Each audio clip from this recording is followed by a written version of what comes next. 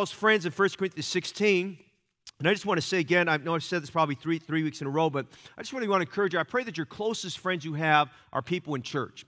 And the closest friends I pray you have are people that have a heart for God and are serving the Lord. And Paul made time to mention Timotheus or Timothy to the church at Corinth. His goal was to send Timothy there to minister to them. And of course, Timothy was very familiar with that church. He was right there in the thick and thin with Paul. And so he got that ministry started. It was a difficult ministry to get started with, but Silas and Timothy got down there. In fact, when they got there, they were a shot in the arm to Paul. And then we see where Paul makes mention of Apollos, and he considered Apollos just a very, he had a great respect for Apollos as perhaps one of the great preachers of the first century, a very powerful preacher, and had great influence there at the church at Corinth and great influence at the church at Ephesus, and he acknowledges him and says some things about him.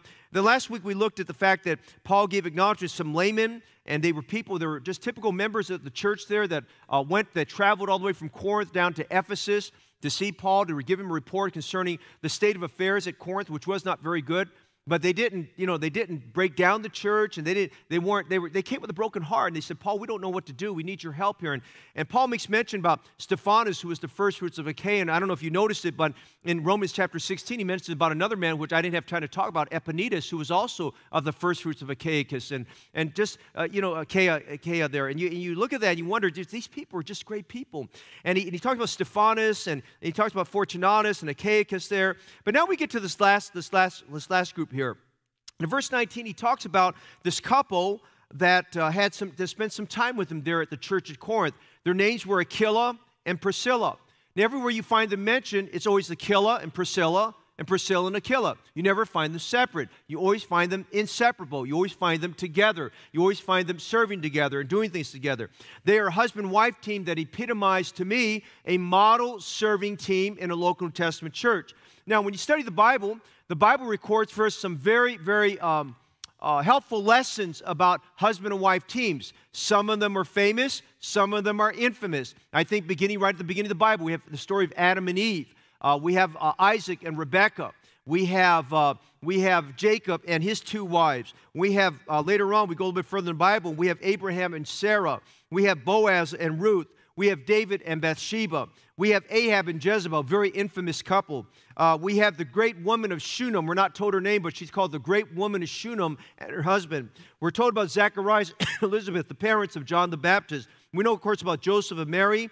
We read about Ananias and Sapphira in Acts chapter 5. Again, another infamous couple. And yet, one we probably would forget about, found in the book of Philemon, would be Philemon and his wife Apphia. And I think in many ways they model Aquila and Priscilla.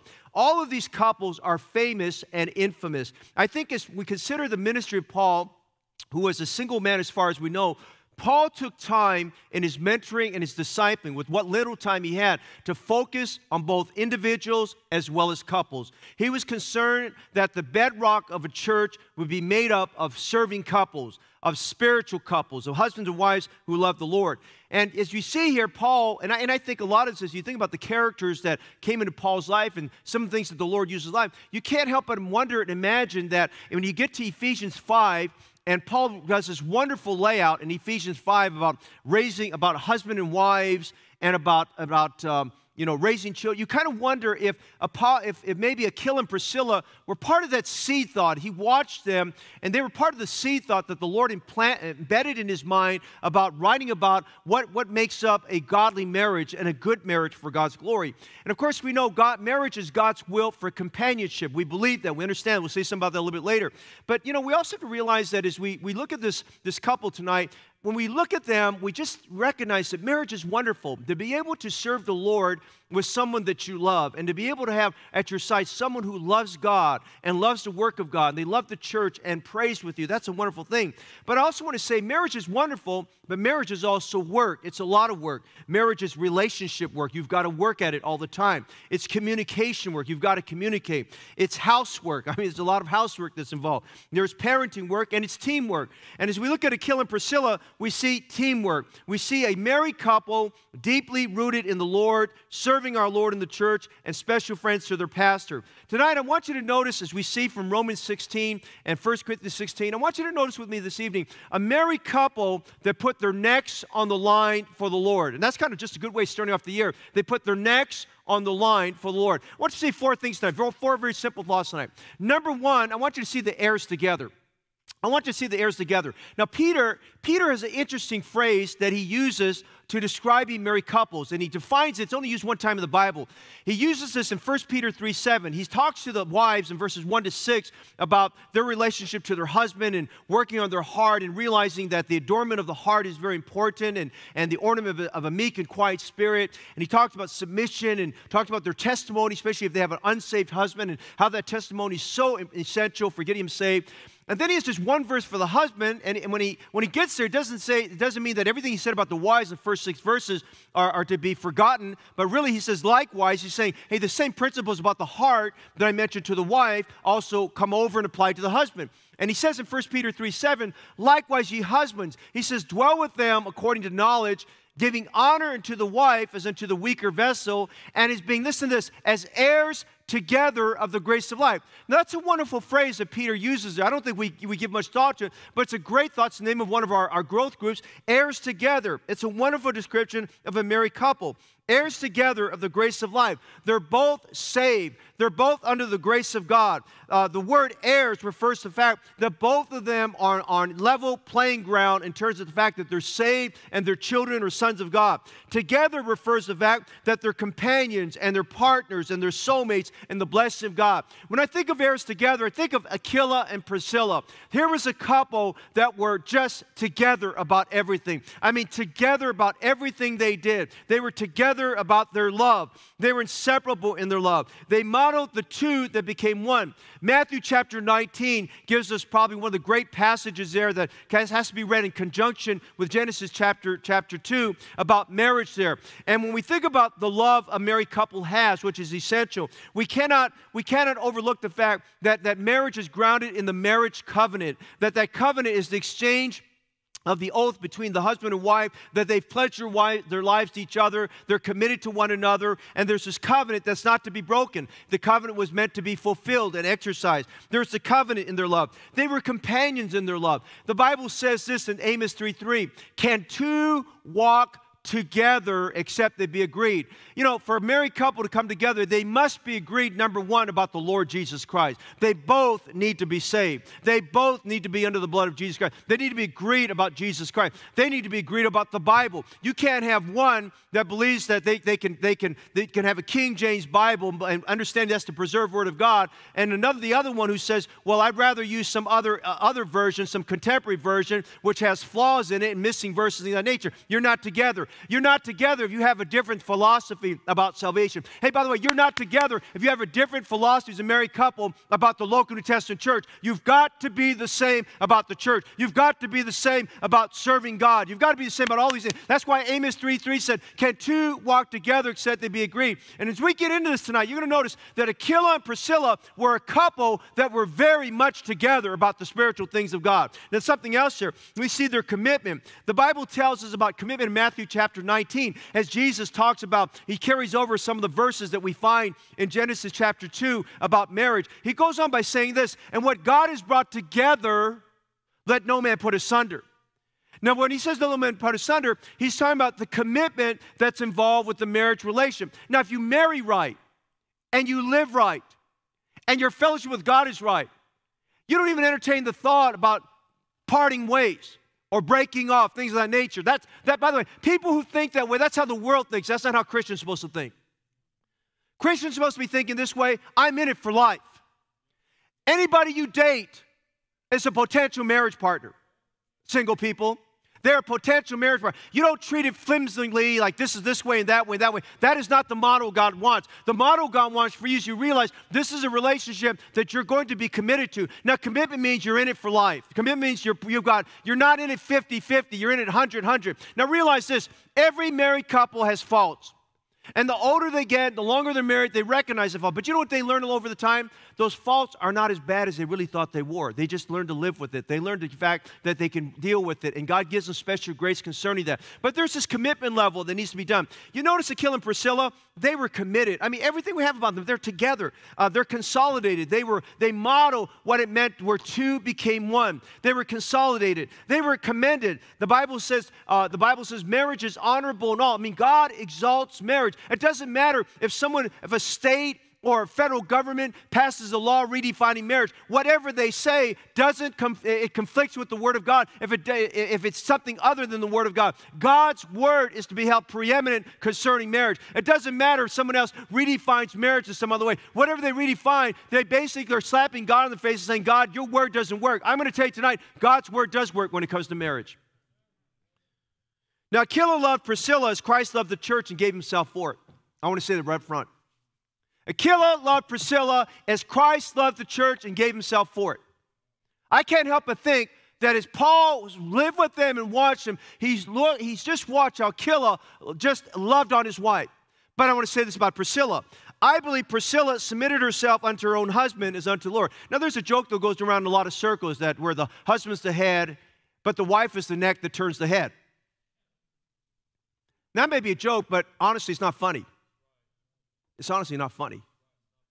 That's a sign of a woman that is insubordinate to her husband and is out of the will of God, if you believe that. I'm sorry to say that, but that's what it is. And you look at the Word of God, Aquila and Priscilla, they modeled Ephesians chapter 5. They treated their marriage as wise investors where they put more in than they took out. They put more in than what they took out. Now, I want you to see something else. They were heirs together in their love, but they were heirs together in their labor.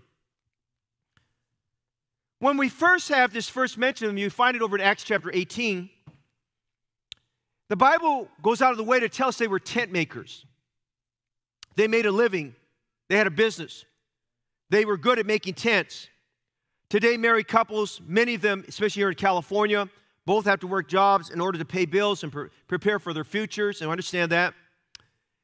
In those days, many of them had a family business. That's a good thing. Can be a bad thing, too, if they're not together. But they had a family business. I believe they worked hard. I believe they learned to develop good people skills from that. They gave a good product to the public. Brother Eugene Jr. was telling me that he just took on a job. He told me about the job, and I was commending him about it. I said, good, brother, I'm glad you took the job. I don't know how long you'll stay at it.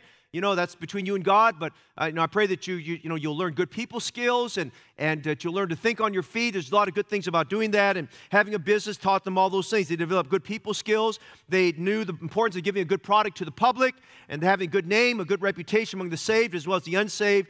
And here they are making their tents, and I'm not sure everything that's involved with all the fabric and things and animal skins. I'm not sure everything they did there, but here they are right there in the public marketplace. They've got their tents out there, and they've got their goods out there, and they're making on the backside here. And here comes this little Jewish guy that they didn't know who he was from Adam. He comes by and he noticed that they were tent makers. He took a look at them. He says, I think they may be Jewish like me. He strikes up a conversation with them, and they found out they had a lot of things in common. They found out they were both, Paul and Aquila and Priscilla both found out they were Jews. They were both tent makers, and Paul probably says something like this, I imagine. He said, he says, those are great-looking tents. And probably says something like this, back when I was a kid, my dad was a tent maker, and I made tents too, and they kind of struck up a conversation. Then they started finding out by the accents they had that they were both Jewish. They were both Hebrew, and they probably started talking Hebrew. And they started talking about locations, where are you from, and who's your family, and all those kind of things. They found out that he was a Pharisee, and a number of things like that. And after a period of time, they both found out they were born again. Praise God, amen. They found they were born again. They were saved. And as they were talking, Paul said, well, why are you here in Corinth? And they said, because we got kicked out of Rome. Why'd you get kicked out of Rome? Because Claudius said that there were some troublemaking Jews that were promoting a man by the name of Christos. Christos meaning Jesus Christ. He didn't like the fact there were Christian Jews spreading the gospel and witnessing there. He said, we got kicked out. We were told our visas would be revoked, and we were kicked out of Rome. And so here we are in Corinth because this is a thriving marketplace. But to be honest with you, Paul, we knew this would be a good place for business, but we also thought it would be a good place to preach the gospel because we didn't come here just to make money. We came here to make disciples of Jesus Christ. Amen? And so they went there deciding on them. Well, Paul said, well, funny that you should say that because the very reason why I'm down here in Corinth is I'm here on a survey trip to stay down here because I'm intent on starting a church here. I don't know anybody down here. I was praying along the way that God would give me some helpers and some people along the way, and I guess God brought you along the way and introduced me to you. And they started talking. They said, by the way, how are you paying your bills, Paul? Where are you staying at? He said, well, you know what? I don't have a place to stay, but, God will take care of my needs. I mean, God's been good to me all along the way.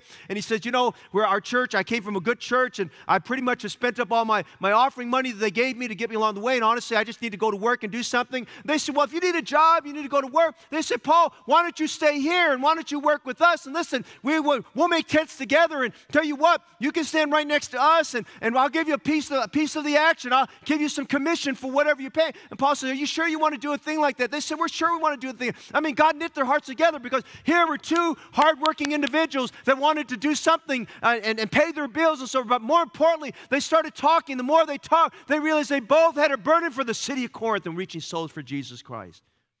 They were laborers. They invited him into their business to work and help them make and sell tents. He never had an intention of taking over their business. He had never had an intention or motive of wanting to be a part of the business. I mean, he accepted the invitation, but he said, I'm only going to stay here long enough to pay my bills, because I'm not here to be doing tent making. I'm here to preach the gospel of Jesus Christ here. I'm reminded of a statement that Winston Churchill made. We make a living by what we get, but you'll make a life by what you give. And I'm reminded here that that's what was going on here with Paul, Aquila, and Priscilla. We see these heirs together in their love, and these heirs together in their labor. Notice this, we see these heirs together in their Lord. They knew the Lord. They were there because they were intent of having the city of Corinth. I mean, they had on their heart the same thing that Paul had on his heart. This was a city that needed to hear the gospel. This was a city that needed Jesus Christ. And whichever way we can, we just feel like we're here, we're going to pay our own bills our own way, we're going to get it done down here. When I look at the friendship between Paul and Aquila and Priscilla, the most important common denominator was the fact they both knew the Lord. They both loved the Lord. A lot of people can make friends with anybody, anytime, and buddy up with things. But, I just would tell you this, and you saw that tonight. I mean, it's just the Lord led Brother Eugene to preach Psalms 1:1. But the Bible starts off in Psalms 1:1. Blessed is the man that walketh not in the counsel of the ungodly. Now, I want you to understand something. When you read Psalms chapter 1, we get all happy about verses 1 to 3. But when you look at the entire chapter, the whole chapter is dealing about the problem with the ungodly. Because when you look at Psalms chapter 1, I think about Psalms 30 or so, it deals it talks about man, about the godly and the ungodly. That's what it deals with all the time, the godly and the ungodly. Because he goes on later in verse 4 and he says, but the ungodly are not so.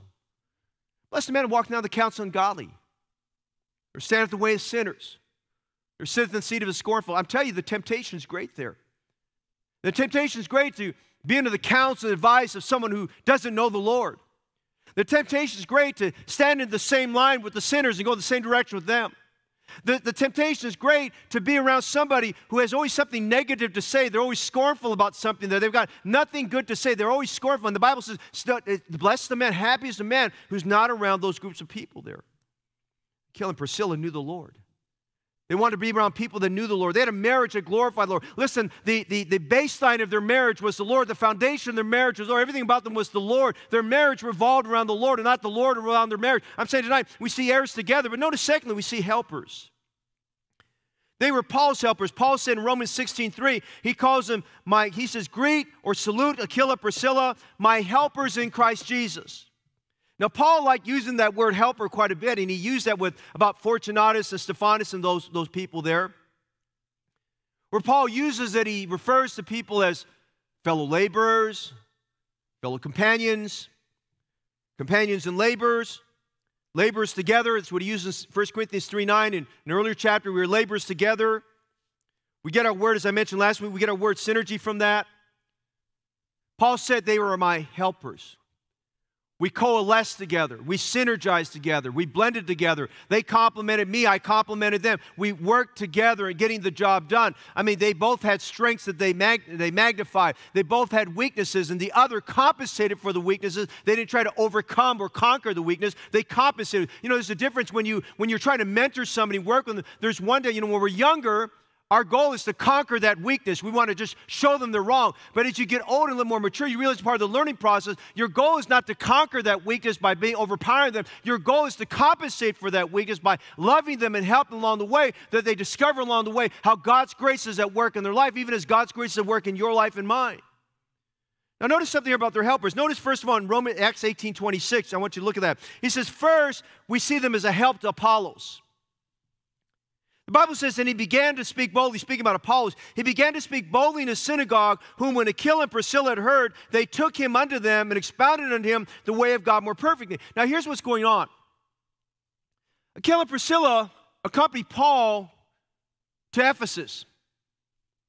Now, many months have gone by, at least 20 months have gone by since they started at Corinth. And Paul said, I want you to go with me. And I appreciate their heart when you study this out. They just immediately just closed up shop. Whatever orders were pending, they told all those people, sorry, we can't deliver it for you. Or they gave it to somebody else. And they basically closed shop.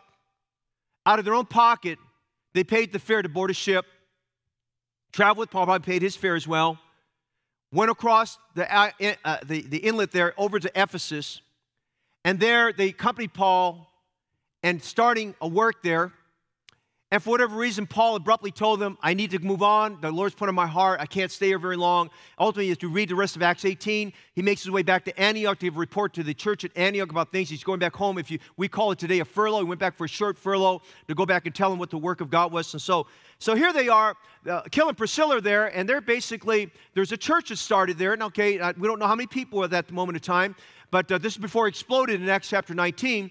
But there's a church there, and Aquila and Priscilla had been discipled, and if you would, they had been prepared and trained, and I just imagine they served the Lord there, and Aquila may have done the preaching, and Aquila probably, and Priscilla together probably did the discipling, but he did the preaching there, and but they did ministry similarly as Paul. They went to the synagogue. If they got an opportunity to speak or share, they started to just work the ropes with people in the synagogue.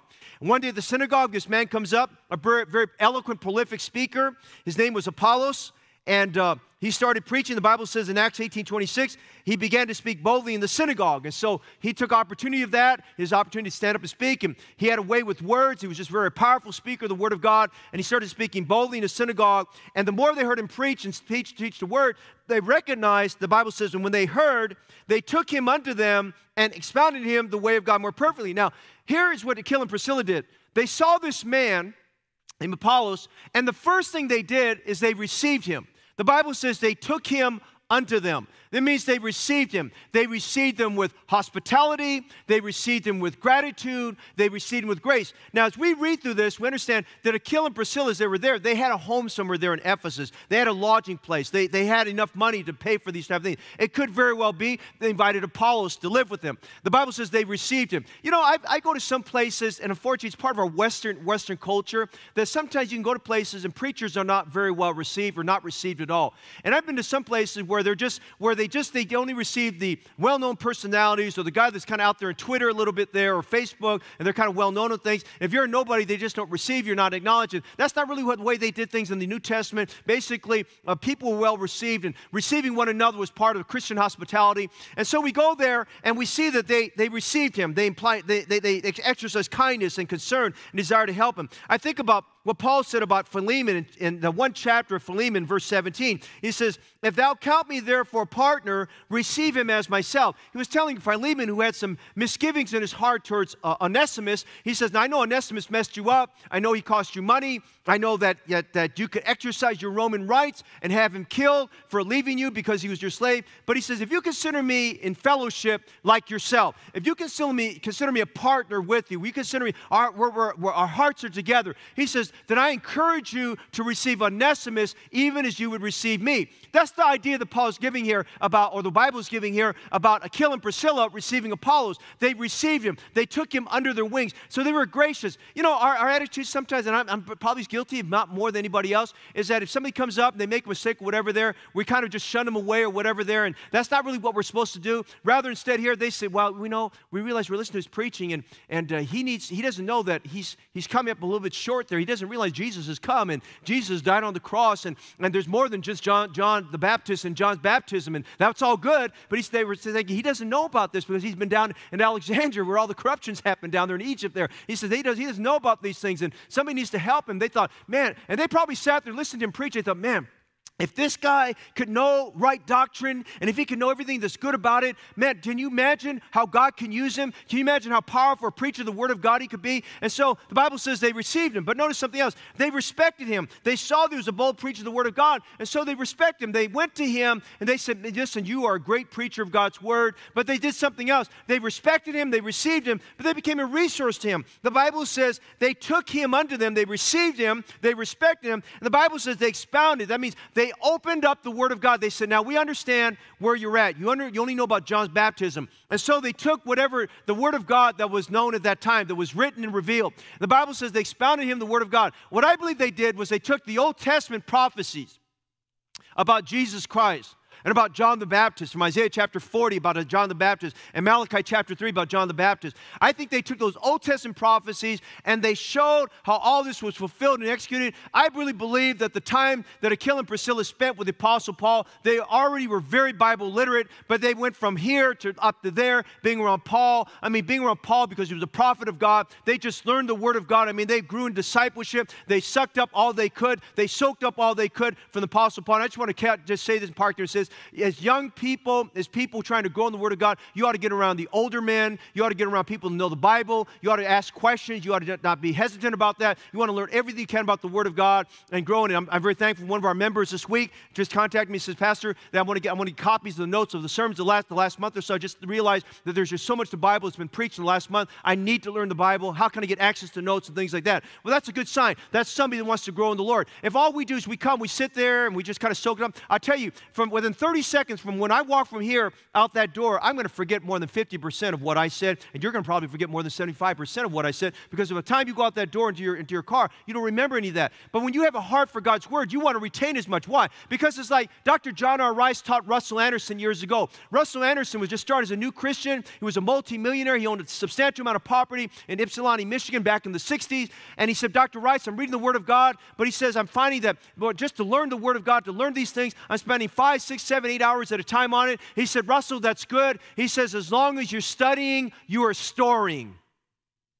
As long as you're studying, you're storing. And I want to remind you tonight that everything you hear, everything you get, whatever you're studying, whatever you hear, you're storing it up for a future period of time for God to work and develop in your life there. And so they took what they have, and they took them, and they expounded him the way of God more perfectly. He realized that John the Baptist was the sedgeway for the Lord Jesus Christ. He was preparing the way for Christ. And when Jesus came to die for our sins, and he was so happy to hear that Christ did come.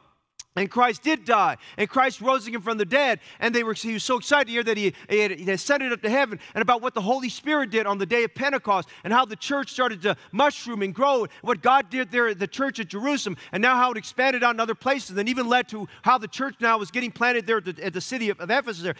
They came to him and became a great help to the man by the name of Apollos. They were such a help to him. You go to the next verse, Acts 18:27.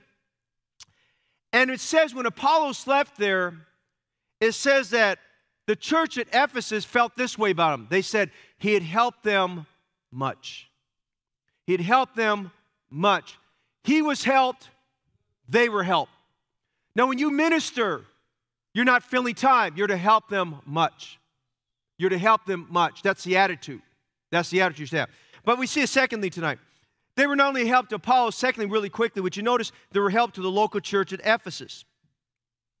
Now I want you to think with me all the impressions going on Aquila and Priscilla's mind. They had never been part of a church plant. They were basically layman evangelists that were down there in Rome preaching the gospel. We don't really know if there was a church they were part of there. The Bible doesn't tell us that. Could be. So they're now down here at Corinth with Paul. And they saw Paul operated in the synagogue, his strategy for getting the gospel out. They saw how Paul reached a point where he could no longer minister through the synagogue. It was not possible anymore. There's just some things and methods, some methods that come to a period of time, they're no longer useful. And we have to be flexible enough to let the strategy of God kind of have its place. I mean, it's kind of like right now, we're dealing with shelter in place and all these other type of things that trying to preclude our ability of witnessing the way we used to. It doesn't mean we shouldn't. It just means it precludes it a little bit there. And so we have to be a little bit more creative about our strategies there. And so they see Paul leaving the synagogue, and so the first question comes to mind, where are you going to go? And he goes right next door, because there's a man by the name of Justus who said, hey, Paul, he said, I believe in what you're talking about here. Why don't you come over to my house? I'm right next door to the synagogue, and you can come here. And so Justus opened his house. Now, I want you to understand this tonight. Justus opened his house as a church meeting place. Now, when we think of church, okay, I have a 10 o'clock service, and for those of you watching live stream, just imagine with me, you're back here at in-person service. So imagine with me, we think of church, you just drive up to the parking lot, you park your car, and then you say hello to people, and you shake their hands, and we had a prayer group last night, and one of the men that was praying with me said, Lord, it's going to be so good when we can go around the church and shake hands again. And everybody said amen to that, because we're looking forward to that one day. But, you go around and shake hands with a few people, and then you sit down, and you sing a little bit, and the scriptures are being read, you hear testimony, you have a little more prayer, we take up the offering, and then we have preaching the Word of God, and then we stand up, and we have the benediction, we dismiss, and on days of Sunday school, you may go to Sunday school class, and then after that, you go home. I mean, that's how we do church in Western world. That's not how they did church then. People in church those days, they stayed at church all day. And a person opened their home up, that was a great risk, because it was no longer your home. I mean, from the rising sun to the going down of the same, or to the last person left, which in those days, people didn't leave. They stayed there. And so, Eastern hospitality, you better have a lot of food there, amen? You better have a lot of pupusas, amen, You better have a lot of food. People hang out. Then he go. They watched this man Justus open his house up, and there was something about when he opened his house, they saw this hospitality, they saw this loving kindness, they saw this generosity, they saw this stewardship on the part of Justus, and he opened his house up, and they saw the breakthrough that God gave. The breakthrough was as soon as that happened, the very first person that got saved was a man by the name of Crispus. Crispus got saved, and then it says, many of the Corinthians believed and were baptized. So you know what's in their mind? They go to Ephesus, and they say, okay, Paul, we need a place to stay. We'll get a place. And we remember what you did with Justus? You can use our house. Now, that's just how they did things those days, okay? They didn't think like we do. They didn't do things like we do in our Western world. And so they opened their home up. And so they opened their home up, and it was a meeting place, maybe for a long period of time, as far as we know. It was a meeting place for many, many people. And their home was a place where the church got started, and God blessed, and people were getting saved. When they did that, as we look at them as a help to the local church at Ephesus, as this message unfolds, you notice that they exemplified sacrificial stewardship. They exemplified humility and service. They did not see opening their home up as an opportunity to promote their own kingdom or their own message. And while Paul was away, they knew that one day Paul would come back, and they wanted to make sure that they would show that that the church grew while he was away, and souls were being added, things of that nature.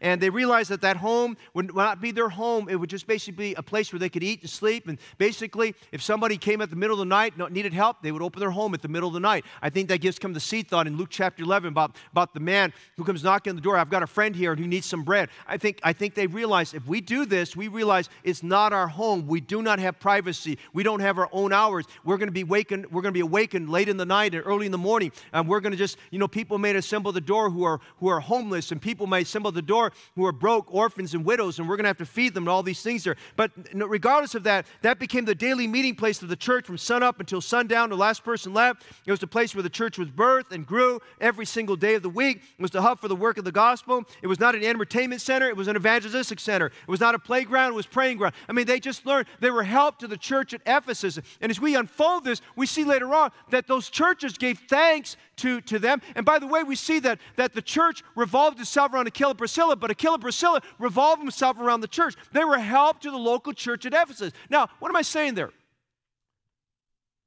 Every one of us must be a help to the local New Testament church. It's our church. It's our church. Every married couple should embrace, it's my church. We're going to serve God here. We're going to be available, whatever's needed to get the ministry done. Not kind of how I feel about it. It's just how they did things in those days. That's why there was explosive growth in that first and second century, because the way they did things, they realized it's not mine, it's God's. But they were also help to Paul. I can't help but think they helped him financially. They were a constant encouragement to him. They helped him faithfully. They sailed with him to Ephesus. And by the way, when he asked them, they didn't say, well, we need to pray about it. They just said, yeah, we'd be glad to go. So there's nothing to pray about. Wherever you go, God's going to bless. We're going to go with you. We will go with you, for God's with you is what they said. They helped him prayerfully. And let me tell you this tonight. You don't get a heart for someone like Paul unless you pray for him continuously. That's why we're having prayer groups.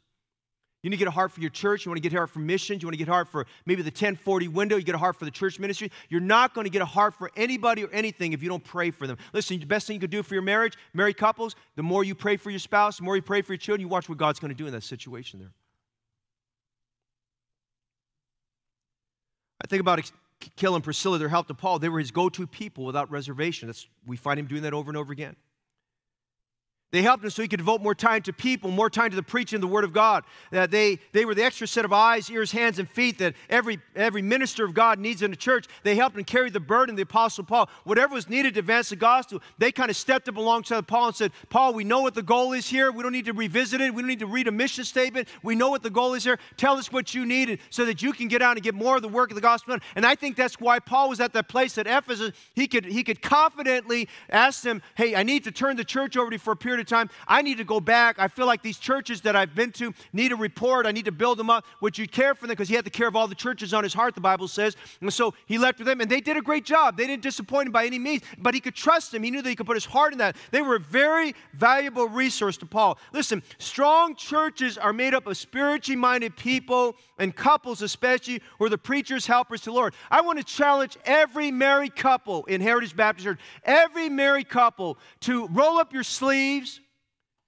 and just get your hands ready and decide, you know what, I'm going to do more for my church than I've ever done before. I want to be committed to serving the Lord, being a help and blessing, to be a model of serving, to be a model of a godly testimony, to be a model of a light in the world. I want to just be that model of what it should be. I want to encourage every single person to realize that as you're thinking about getting married one day, you're not going to get married for the sake of getting married or because you want to fall in love, whatever. But I'm praying that you're really desirous that you'd have a companion of the Lord that you can serve God with together, that would be your prayer partner and soul winning partner, and your partner that would help you in church. I want to challenge every married couple to realize the bedrock of a church, the strength of a church is founded in those married couples. Married couples with families give stability. They give a foundation. They just give so much to a church. It helps the church. And thank God tonight we've got many churches. In fact, I think about majority of our founding members and those who came along a few years after. Majority of our founding members, they're still here, and they're the bedrock and they're the foundation for Heritage Baptist Church here. They're the reason why we have strength and depth in areas they would not otherwise have. They're the reason why financially the church is undergirded, because they began giving in those early days and sacrificing. And a lot of them didn't have jobs, and now they have jobs, but they just learned to give. They started sacrificing what little they had. And some of them started off very small in their job, but now God has blessed them and used them in a great way because they got it on their heart that we need to be a married couple that's committed not to building our own kingdom, not to taking a ministry and feeling like it's our ministry, but realizing it's God's ministry and we have a great responsibility with it. I mean, married couples need to coalesce together and realize together if we can pray together and serve together. Can you imagine with me tonight if we had 200 married couples at our church on fire for God? I'm saying on fire for God like Aquila and Priscilla. And we're separated so many Christians that were just King James people that just said, we're going to do whatever the preacher says the vision is. Listen, we're going to go out and get it done because it's all about Jesus Christ. We need married couples that are just on fire for God. And the nature of we disciple couples is we want couples to get that idea. Now, if you come from a church that doesn't believe that, that's fine, but I want you to know what we believe, amen? And I want you to know it's on my heart. You say, well, preacher, people won't have a family. Let me tell you something. The happiest families I know are families that are serving God in the church. They're not unhappy. They love the Lord. They're excited about it because they're building their lives around the work of God, and they realize that's where they want to be.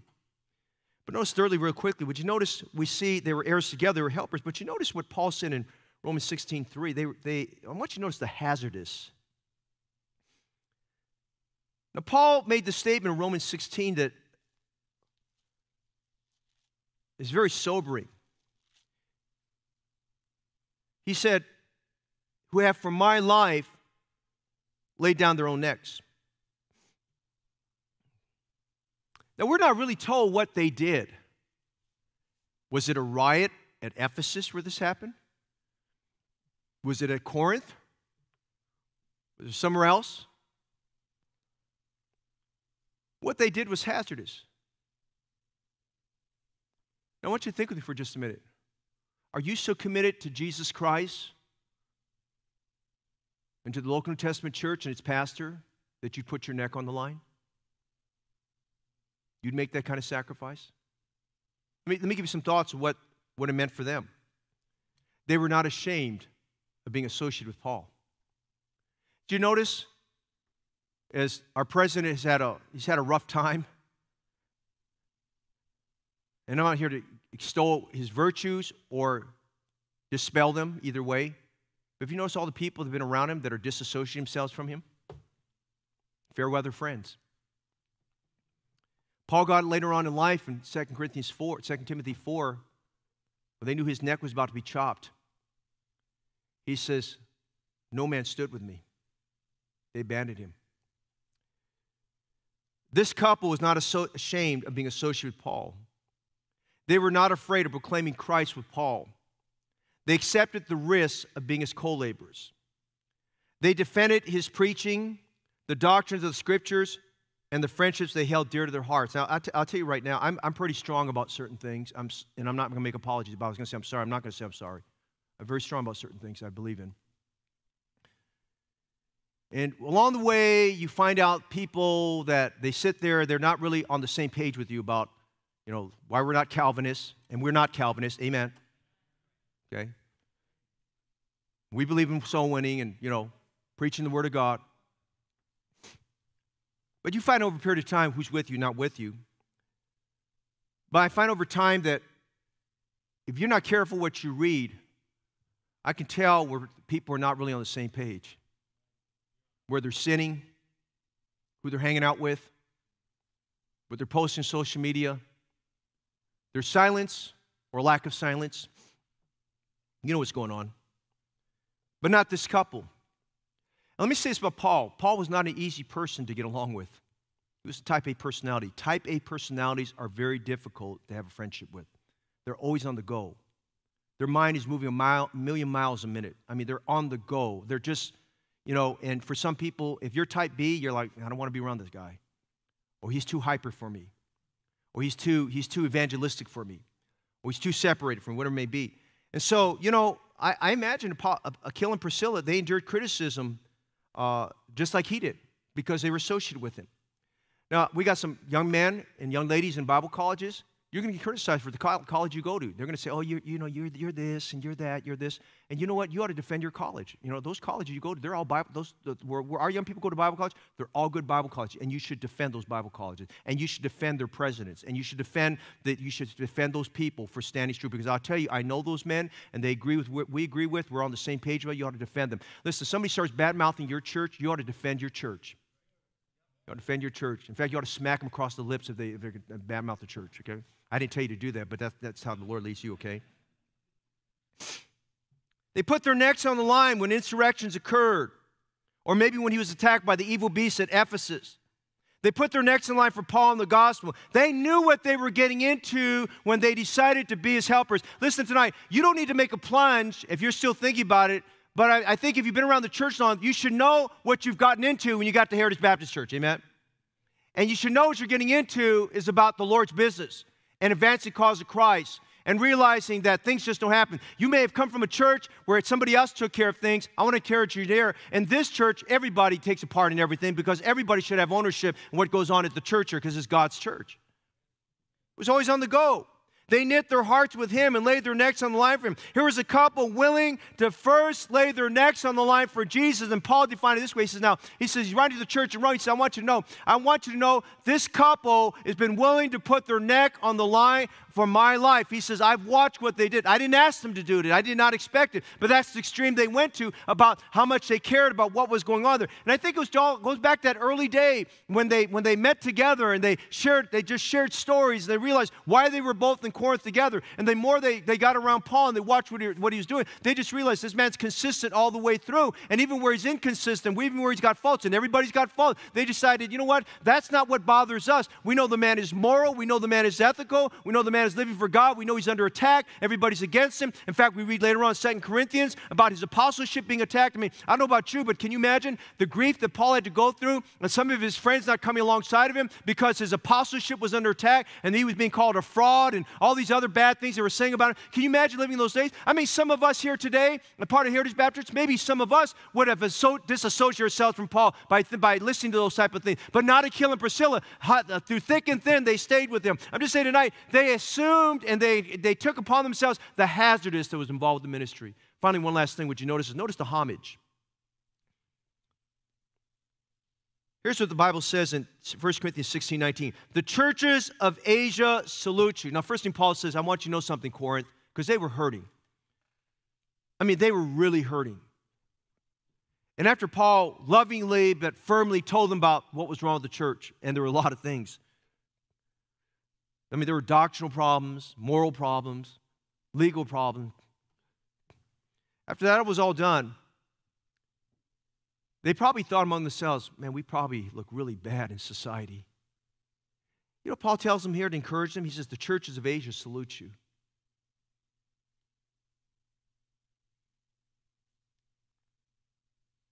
Help our church keep a good name.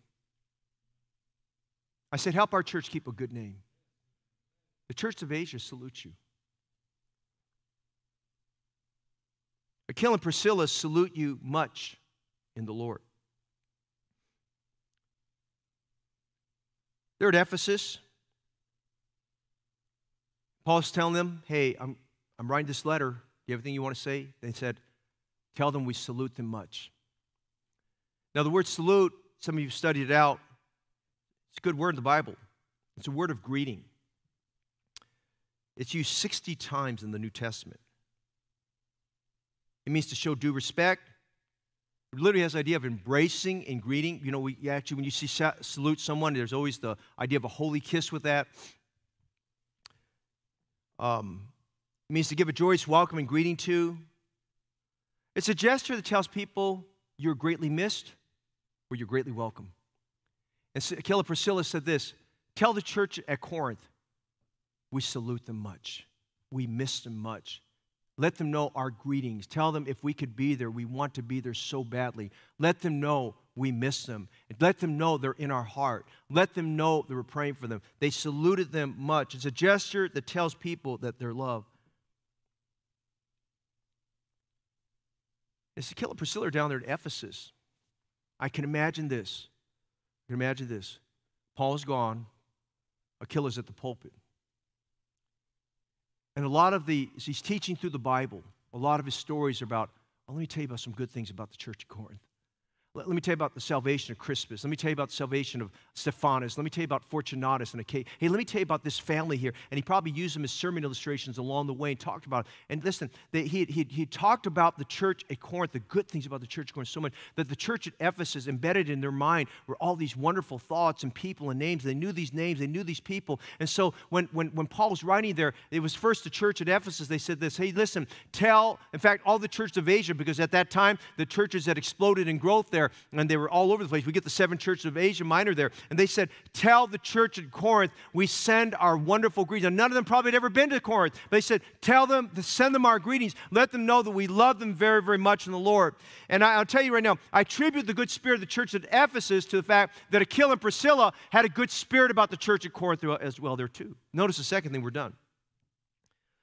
Paul and the churches extended their thankfulness to Aquila and Priscilla. Romans 16:4 as we close.